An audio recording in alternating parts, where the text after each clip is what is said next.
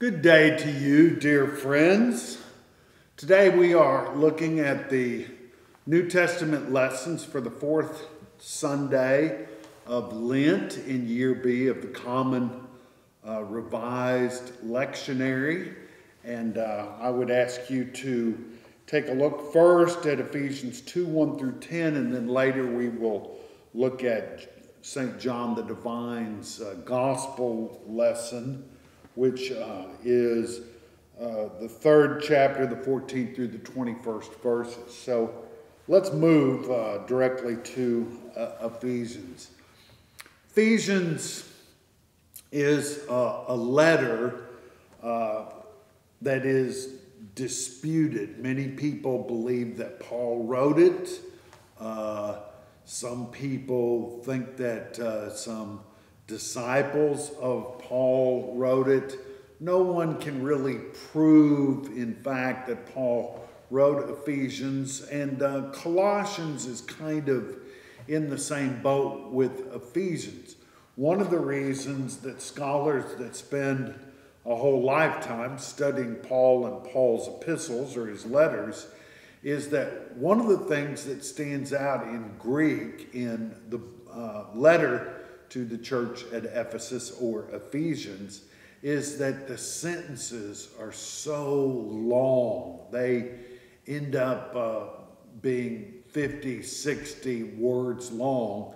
And typically, Paul's letters that are his beyond dispute, like Romans or Corinthians or Galatians or Philippians or Philemon, for example, 1 Thessalonians also falls into that group, is that Paul's letters, the sentences are usually 17 to 22 words, something in there.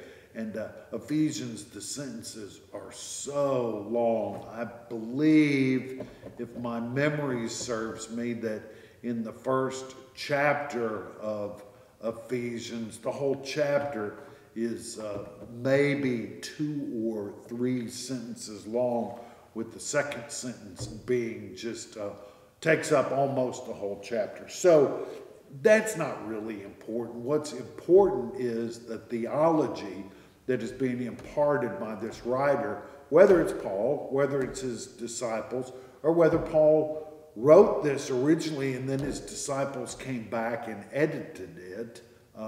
And when I talk about the disciples, I mean Paul's disciples, people that traveled around with him, like Barnabas and Cyrus and Lydia and people such as that. So, whoever the writer is, he begins by saying, "You were dead through the trespasses and sins in which you once lived." And when he says they're dead, he doesn't mean necessarily in a literal way. What he really means is you are spiritually dead inside because of the trespasses and sins in which you once lived. Interestingly enough, in the Lord's Prayer, we have the word trespasses. Methodists usually use that. And we have debts that's used by Presbyterians. And here is also the word sin. They're all virtually synonymous. They all mean where people have fallen short of the glory of God, where people have missed the mark. They aim at the good, but they don't hit the good. And so that's what he means by talking about you were dead through trespasses and sins in which you once lived. And now he's talking about that in the past tense. So he's given them the opportunity to raise their hand and say, yes, I live in a better way than I used to, in which I used to live in sin and trespass. Following the course of this world. When he says following the course of this world, what he means is you people are just like Gentiles. And we have to understand here that in the early church, there were Jewish Christians and there were Gentile Christians. The Jewish Christians usually followed the ritual law, the Hebrew law, and tried to live as Christians. the Gentiles had no idea what any of that meant. And so when he says the course of this world, what he's really doing, the writer that is telling these people that they used to follow just the course of the secular culture in which they lived. And then he says, following the ruler of power of the air, which is a kind of a strange and mystical way to talk about the power that secular culture exerts on people that live within it. The spirit that is now at work among those who are disobedient. So if you do not follow the law, if you're disobedient to the rule of Christ, which basically means the rule of love, then you are grouped with these people who are dead through their trespasses and their sins. Then he goes on to say, that is the writer, all of us once lived among them in the passions of our flesh. In other words, when someone lives in this way contrary to the dictates and commandments of God, the ordinances that God gives to people, then they end up following the passions of the flesh. Now, the passions of the flesh can mean all kinds of things. Typically, in our culture, passions of the flesh just basically means sex. That's the automatic default position that most people think about. But there's a whole lot more to it. The passions of the flesh are to respond to jealous feelings, for example, or to respond to the god of the belly, as Paul will write in another place in his letters, that we worship food, or those who are caught up with alcohol or tobacco, or those who want to best their neighbor because they're so competitive that they have to be on top. All of those things are sort of what we could call passions of the flesh, where we are in competition with others and we want to win out. Following the desires of flesh and senses, and we were by nature children of wrath like everyone else. Child of wrath is someone who lets his or her emotions get the best of them. You lose your temper and you say things you know you shouldn't say. And there's always a price for human beings that lose control. No matter what kind of control it is, there are consequences to be paid when one loses control and one becomes a child of, say, wrath like everyone else. And then we have what's called the biblical but. There's a reversal here, and it says, but God, who is rich in mercy. And that's good news for these people that have been described to this point in this lesson. God, who is rich in mercy, out of a great love with which he loved us, even when we were dead through our trespasses, made us alive together with Christ. God could have held us to account, like he did the Hebrews in our lesson that we had earlier in the week from Numbers. But God is rich in mercy, and he makes us alive together with Christ. And then we have one of two places where we have this very, I guess you would say, well-known sort of summary of the Christian faith, the summary of what God has done for us in Christ. It says, and it's set off here by these dashes or hyphens even in our text. It says, by grace you have been saved. By God's mercy you have received salvation. By God's great love you are healthy and whole and well again as a human being. That's what all those phrases mean. By grace you have been saved. And raised up with us in him, and seated us with him in the heavenly places in Christ Jesus. In other words, after we are saved, we sit with Christ Jesus in his very presence, so that in the ages to come he might show us immeasurable riches of his grace and kindness towards us in Christ Jesus. And so God puts us with Christ Jesus as a way to demonstrate wholeness or wellness or being made completely human in Jesus Christ. It's a way of saying that we are saved. And then again, we see this phrase, for by grace you have been saved through faith. In other words, our salvation in Jesus Christ that God gives us in grace, we receive in faith. We receive it with trust. We trust this promise that God gives us in Christ. And this is not your own doing. In other words, he's reminding people that you cannot save yourself. Only God can save you. It is a gift of God, not the result of works, so that no one may boast. No one can say, see what I did, I saved myself. That is off the table. It cannot happen. For we are what he has made us, and this is what it is. Created in Christ Jesus for good works, which God prepared beforehand to be our way of life. In other words, we are saved for a reason. We're not saved just because we happen to be from a well-known family, or that we have great wealth, or we're the right nationality, we speak the right kind of language, we have the right kind of education. No, all this is what God has done for us, and so that we can do the good works that God has prepared beforehand for us. God has saved us to be servants of other people. In other words, this is what this text is saying. Now we come to the gospel according to John, and we're in the 3rd chapter.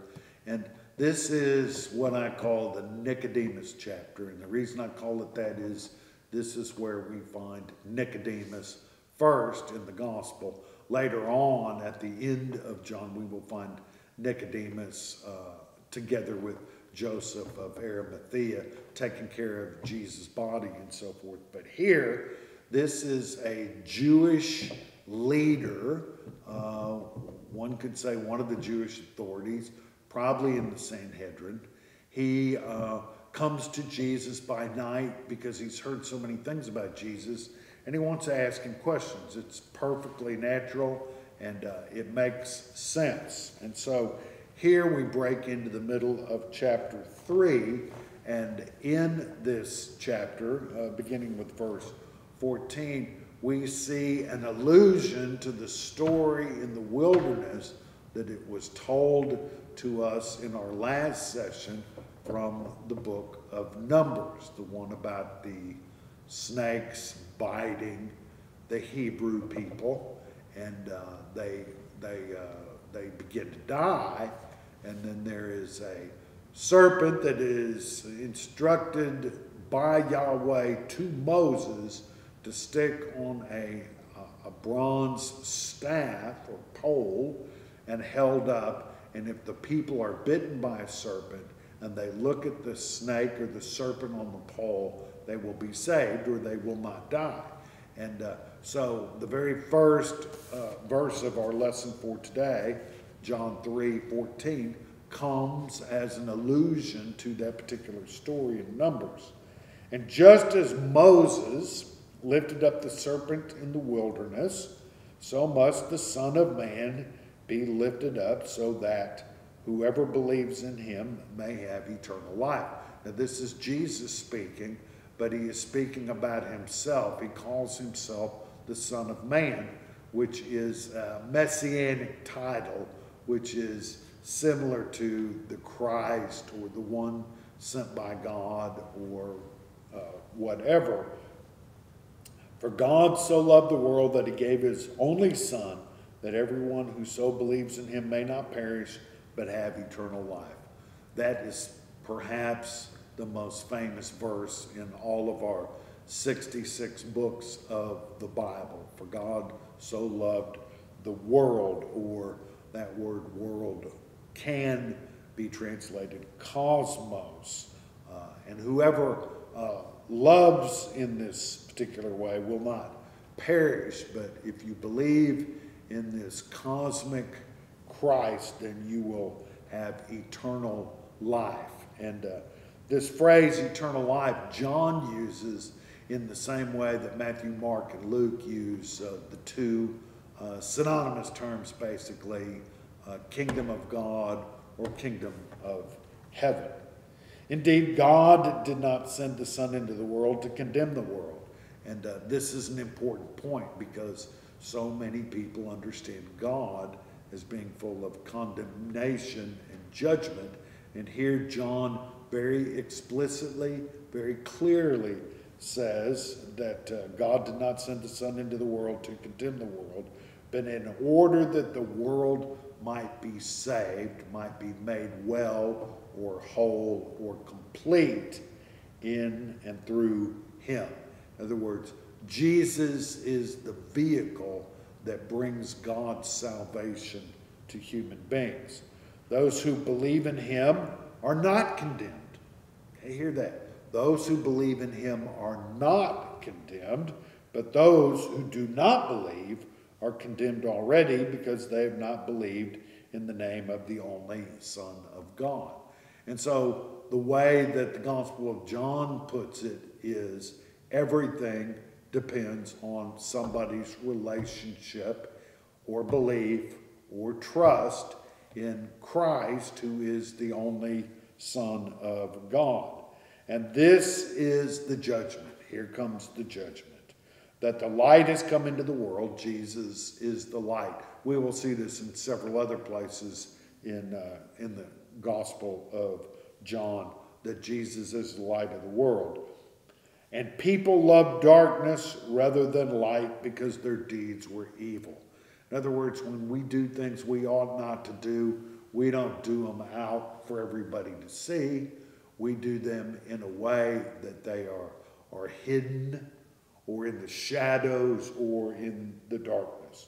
For all who do evil hate the light and do not come to the light, so that their deeds may not be exposed. I mean, this is not brain surgery. This is a truth about life. We always look to see who's watching us and when and where and why, and we don't want to expose the things that we are either embarrassed about or ashamed about. But those who do what is true come to the light. In other words, if you're going to do something generous, or you're going to do something that is a good, then you do it, and you're not embarrassed if other people see it or not. Now, you don't do it just to draw attention to it, but you're not embarrassed by doing the good, and you can do that in the light, so that it may be clearly seen that their deeds have been done in God. In other words, if your deeds are exposed to the light and they're found to be good, then they are deeds that God himself has given to you. So I'd like to thank you for being with us for our Bible study today, in the New Testament lessons for the fourth Sunday of Lent in year B. We're moving closer and closer to the glorious time of Easter, and I pray that during this penitential season of Lent, when we pray and meditate, study the Bible, practice the spiritual disciplines, that it might prepare us for Holy Week and then prepare us for Jesus' glorious resurrection on Easter morning. Thank you for being with us. I look forward to seeing you next week.